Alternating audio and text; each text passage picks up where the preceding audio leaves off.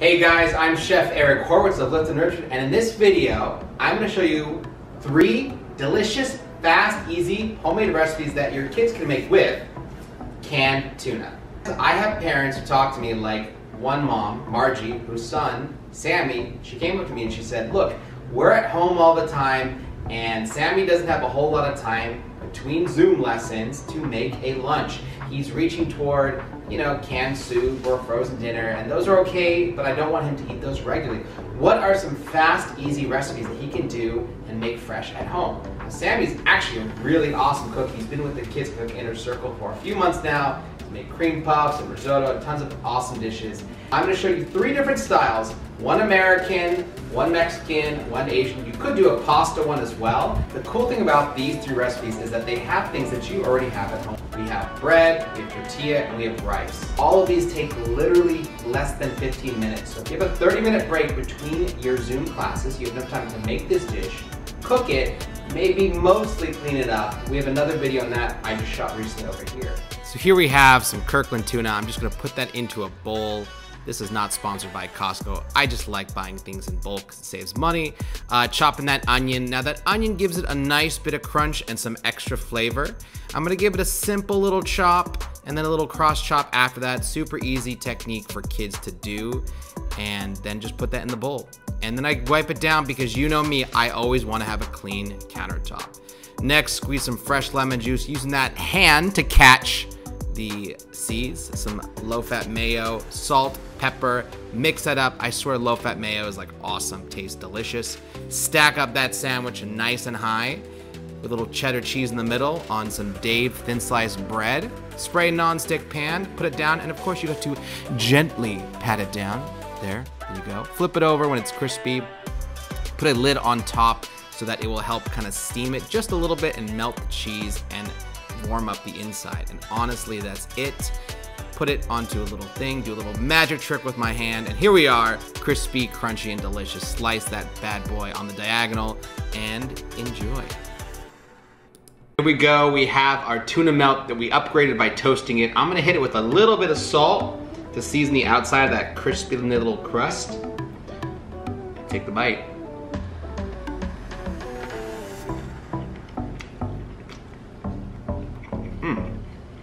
It's just crispy, it's delicious, it's cheesy. It's such a simple little thing that just elevates it once you heat it up. Highly recommend serve it with a little salad. I love a Caesar salad. I have an incredible and tasty low-fat dressing I'll talk to you about. Also, click the link in the bio. I'm gonna send you an ebook with my 10 best recipes, kid approved. Taught these to tens of thousands of students over the last 10 years. They are absolutely incredible. Plus, knife safety, how to clean up in the kitchen, a bunch of other useful stuff. And you join the newsletter where I send you all of my latest tips and tricks and recipes. So click the link in the bio. It's like a grilled cheese, but gets extra protein and flavor from the tuna. And it's nice and warm too. And it took, 10 minutes. For the fried rice version, I have some leftover long grain rice. It's actually made with saffron, which is why it's yellow. I just had some extra saffron. You do not need to use saffron. Crush some garlic cloves just like I did with the back of the knife. Gently slice it. And what I'm gonna do next is get some ginger going on. This technique with the spoon allows you to kind of scrape the edges off, trim the other pieces of the skin, and just give that a rough chop together. This is your flavor base for everything Asian. Garlic ginger, put that away onto a little plate. Next, some green onions. I am using those greens because that's where it's gonna be my garnish later. And just giving that a nice simple slice. And of course, let's make a sauce. 2 tablespoons of soy sauce, spoonful of rice wine vinegar for kick, half a spoonful of fish sauce, and of course some oyster sauce for that little sweet barbecue-esque flavor, and a dab of the chili paste. Mixing that together, that is my go-to sauce. A little bit of vegetable oil in a non-stick pan, swirl it around, get that everywhere. Sauteing the garlic and the ginger. Oh my gosh, can you smell it? It smells amazing. And I'm using an electric stove at this Airbnb because that's what I got. Put in your canned tuna, break it up a little bit. This is your protein, and then add that rice. So now we're just going to mix it all together until it's one thing before putting some classic little fried rice touches, moving everything gently to the side, Adding a little bit of oil, and we're gonna crack 1 egg regular, and the second egg is gonna be, wait for it, one-armed crack. There you go. You don't even need 2 hands. Pro move right there. A little salt, scramble that bad boy up, and you gotta make sure that it's like, you know, little pieces throughout the dish, about ½ a cup of frozen peas, and of course add that sauce, and that's really it. You're just gonna mix that together for about a minute until all the flavors become one, and you have yourself some tuna fried rice. Of course you gotta try it, and in our cooking classes we always do this, the thumbs up.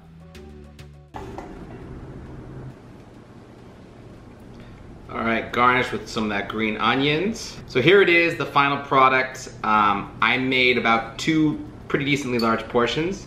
Let's see how it tastes.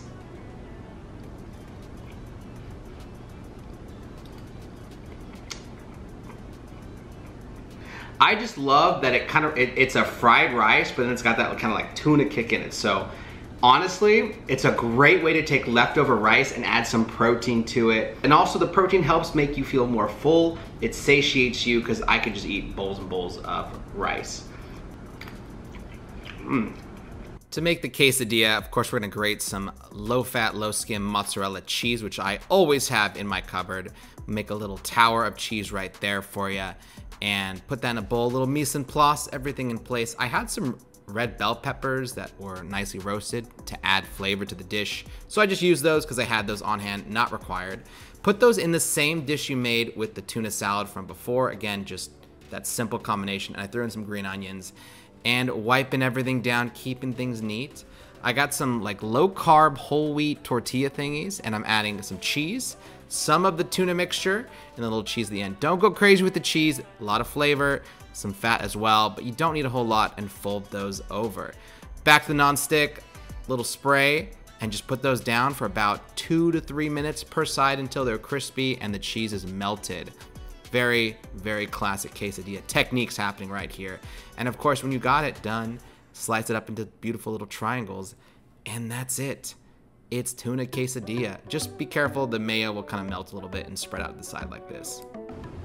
With the cheesy red bell pepper and green onion quesadilla, put a little of this delicious smoky chipotle pepper sauce on it for a little heat. And we just took tuna to Mexico.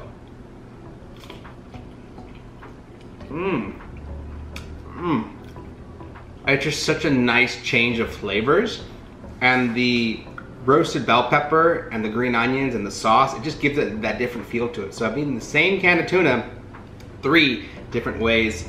I hope you like this video. You now have no excuse. If you have a 30-minute lunch in the middle of your Zoom day at school, you can make one of these dishes in less than 15 minutes, eat it, and then join the class happy, full, and again, no eating during class. Always be on time for your Zoom lessons. I'm looking at you, Elliot. I saw you that one time.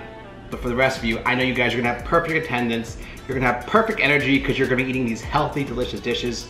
Leave a comment if you want to see another video on this type of quick homemade lunches at home. As always, get the free ebook, join my newsletter. I send out tons of emails with helpful content for parents and kids and adults who just want delicious recipes. I'm gonna send you my 10 best recipes. Until then, get cooking and have a good lunch.